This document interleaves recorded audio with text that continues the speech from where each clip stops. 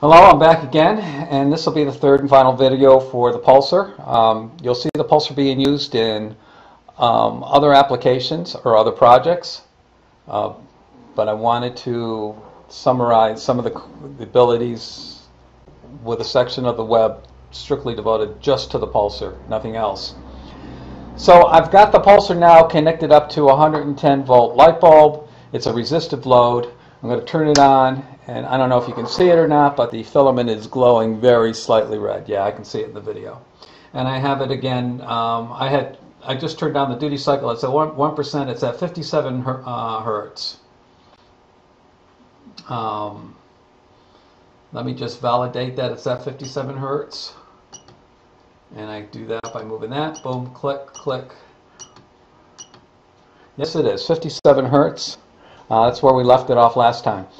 So here's another application for the pulsar. Not so much running light bulbs. This happens to be a refrigerator light bulb, and it does everything that we were doing.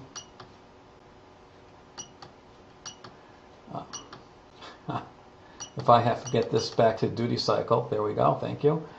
It does everything we were doing before with this little night light, although this is capable of 40 watts. And if I turn down the frequency, it'll start to flash just like the night light did. Right now it's at 8.33, just because I was dialing it so much I wasn't trying to do anything specific. I don't have to flash a light bulb. I'll unscrew this, I can just leave everything going.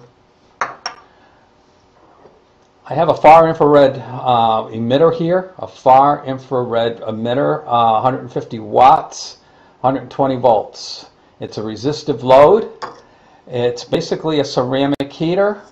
The element that they're using, it's got some kind of ceramic over it. The element, I have no idea what the composition of it is, but they claim that this is a far infrared. And it's used to keep little reptile critters. Bought this from a pet store, and it's used to keep reptiles and rodents warm without actually doing a bright light. There's no light, you can't see anything. It's not hot yet, it's warming up. And I happen to have my trusty Centec infrared gun here, and I'm aiming it at the very top, and it's just starting to warm up. It's just 88 degrees. So I'm going to turn up the duty cycle on this thing, and I'm going to make it cook. And I'm also going to bring it up to let's bring it up to around 55 hertz. And I'm going to go back to duty cycle here, and on this, and I'm going to make it 50% duty cycle. And right now it is starting to warm up. I don't want to touch it, but I think I can show you. You can see the gun. It's at 175 and climbing, 186, right, depending where I stay on the right element. If I actually point to an element, 220. Now, just a few seconds ago, this was at room temperature of 88 degrees. This will creep up to about 450, maybe a little higher degrees. The thing is, I can pulse this at any frequency I choose to, and I can change the duty cycle to get it at almost any intensity. I have intensity control by changing the duty cycle as well. And if I use the MP3 player, I have another intensity control by using the volume, because it changes the bias on the trigger transistor. So I have multiple ways to use that. It's a health device. Far infrared is purported to be able to do a lot of things, like make your skin smoother and promote different kind of attributes that you want to have. I'm not going to go into all of them because I don't know them all, but I've read a few articles, and that's how I got led into buying a infrared emitter. So now I've named two applications. One is the heat blanket, and now we have a far infrared emitter. Now this is far infrared, not infrared. Far infrared is the one that has the health benefits, and you can validate that by doing a little research. All right, what do we have for time here? Okay, we have plenty of time. We only got 5 minutes so far. I can do at least 5 more minutes. So what I did, that is another project entirely, but it is going to be driven by the, I'm going to turn this off. I can't unscrew that this minute. I'm going to disconnect it. I built myself a one-stop Vortex coil. Oops, yeah, see, I just barely touched it. I could feel the heat. And let me see if I can just get a better shot at this without, because I'm running a little bit out of room here. Okay, I don't need to be seen. All right, this is a one-stop Vortex coil. I've wired it up so I have some flexibility between the coils, and it's rather unique with respect to it's none of their specs. It is their specs in some respect. I've got the coil windings wound to Daniel Nunez's new configuration. And I won't go into the details, but I'm using 18 gauge wire, and I have the equivalent of 36 loops in a bundle, or 36 wires in a bundle, and I broke it out so I can create 2-phase or 3-phase system, and that's what these connectors are here for. So I can run this, and I'm going to use my little night light right here, and I'm going to unplug this and plug my night light in. Get this out of here. Turn it on, and turn on the duty cycle.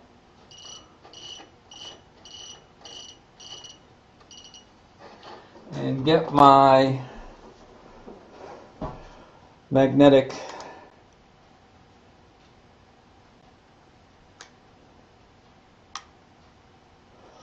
okay, I got a good battery. All right, right now you can see a digital meter representation, and I'm looking for magnetic flux coming off the coil, and there is none because the coil, I'm not passing any electricity through the coil. So I'm going to do a little rewire here.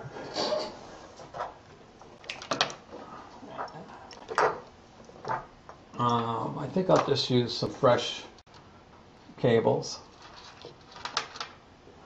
I'm going to unplug this, just leave everything else as it is.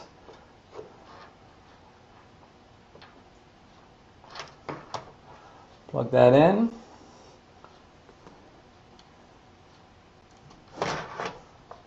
I'm going to go directly from the outlet into one leg of my Vortex coil. I'm going to come out the other leg. I'm going to use a red wire.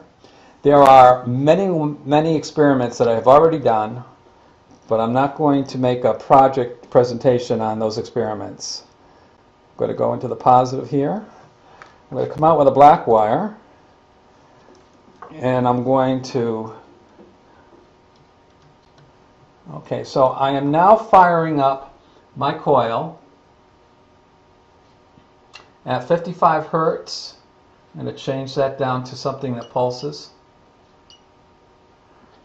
And I'm going to switch.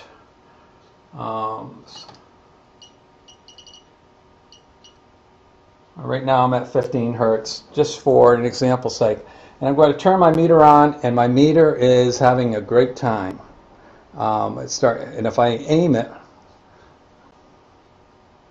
and you can see what it's doing, it's almost pegging it. So right now I'm sending out a bath of magnetic waves just by passing the current through the coil to like the little resistive load. I can send a lot more current. I could be running a 150 watt bulb, so I could really dial up the duty cycle.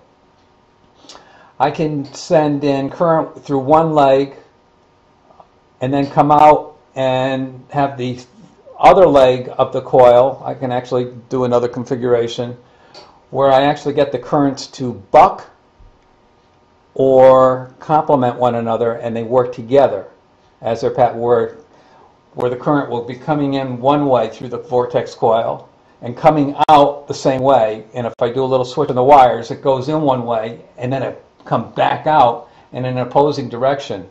And there's a lot of interesting effects there. A lot of experimentation has to be done. The point that I'm trying to make, though, is that I can create magnetic baths that run at Schulman's, that run at 432, that run at all those health frequencies.